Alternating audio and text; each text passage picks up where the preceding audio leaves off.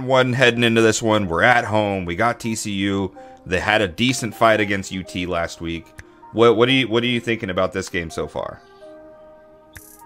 Just excited to have a meaningful game at the Jones. You know, a night game at the Jones is always fun.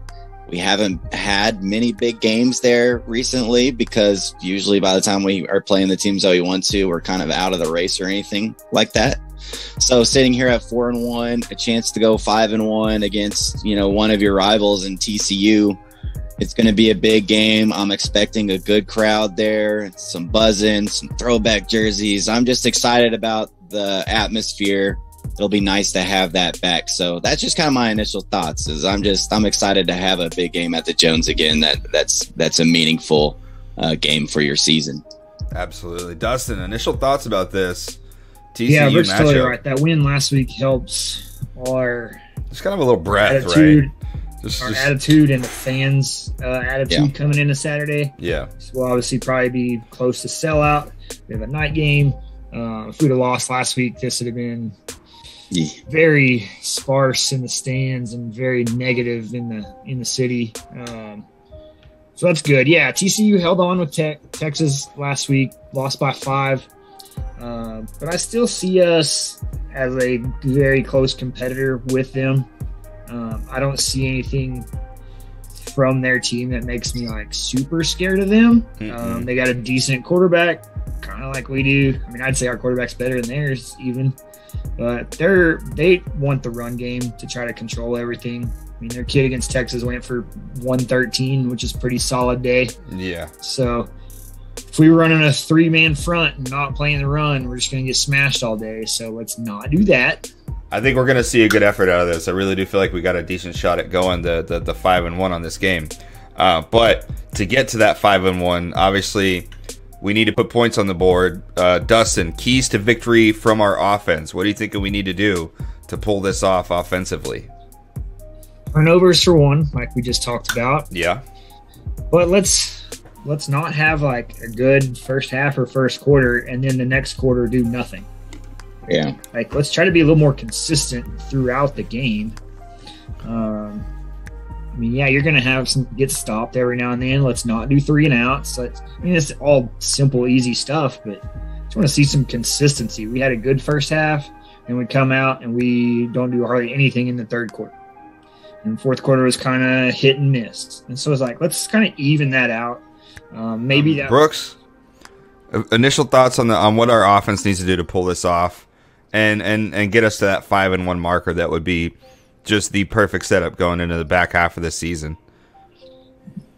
Yeah, I think one of the keys is going to be our running game here. TCU got shredded by Texas last week, and of course, you know, we're familiar with Bijan, so he's going to do that to a lot of defenses. But you know, it seems like they're pretty susceptible to the run on defense, and their defense hasn't been performing as well as I thought, you know, they would at this point in the season. They got beat by SMU pretty bad. You know, they let 42 points get hung up on them to SMU. Texas had their way with them on the ground. So I think, you know, our running game is going to be a key because that's going to really open things up a little bit more for Columbia. And like Dustin said, we want them to play safe. We don't want them to make turnovers. You know, and a lot of that goes onto your run game. If you're able to gash them on the ground, if Sir Roderick's able to get going, that's going to really help. We need to see it for 4 quarters, and that's the thing, is that we need to see that continued. No, we haven't. We've seen spurts here and there, and that we'd see spurts. That's what gave us our initial hope for this season, was we'd see spurts, and we're like, yeah, they're doing all right. They've got these moments where they're great, but it's just moments. We need to see constant. Go ahead and look at the defensive side of the ball. Brooks, what do you think we need to be doing on the defense? I mean, obviously stopping them, slowing them, keep their offense off the field as much as possible.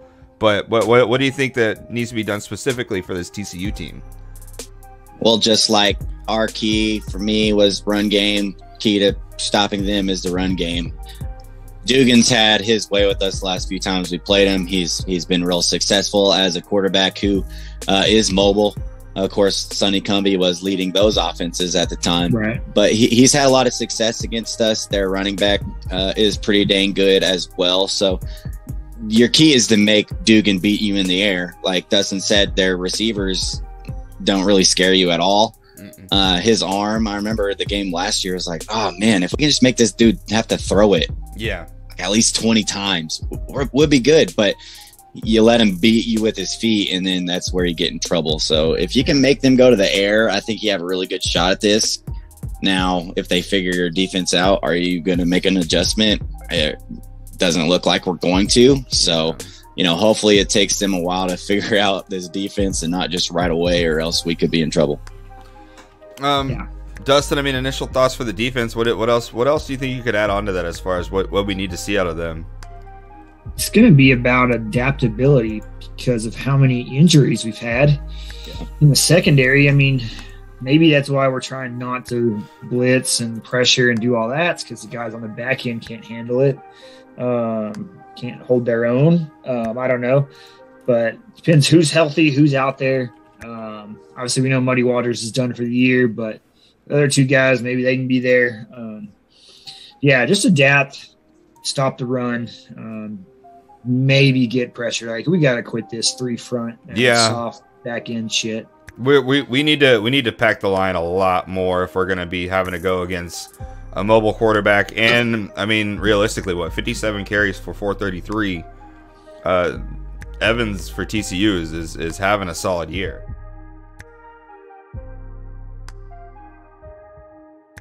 This is for those out there that do partake in the shot bets. This is going to be our first shot bet for this episode, for this week. TCU is actually a 2-point favorite. Yeah. Wow. I mean, I guess I get it. They put up a better fight against Texas.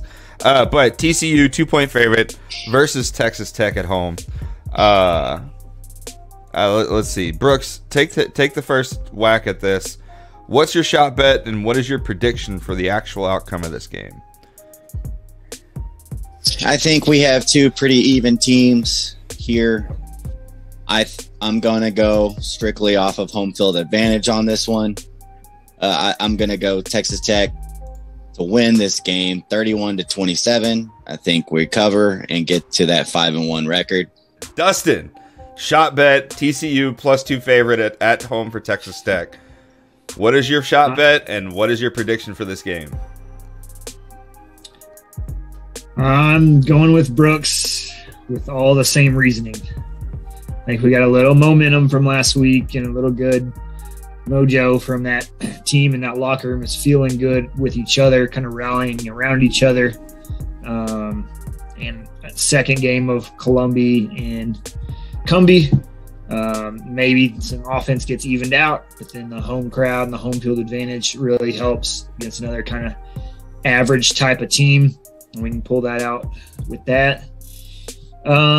Score prediction, I think it's going to be close. I think it's going to be like a West Virginia type game and come down to whoever has the ball last type situation. I'll give us, let's say 38-35.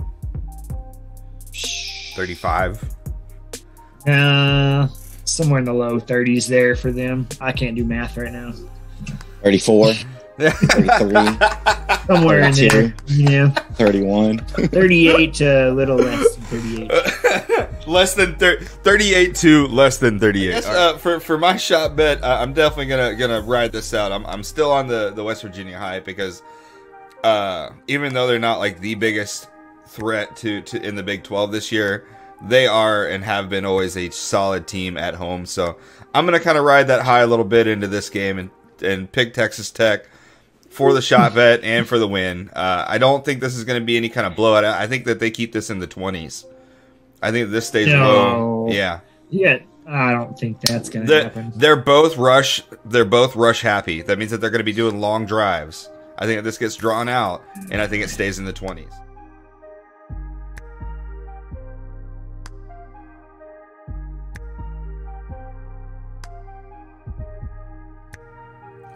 Catch y'all at the next tailgate.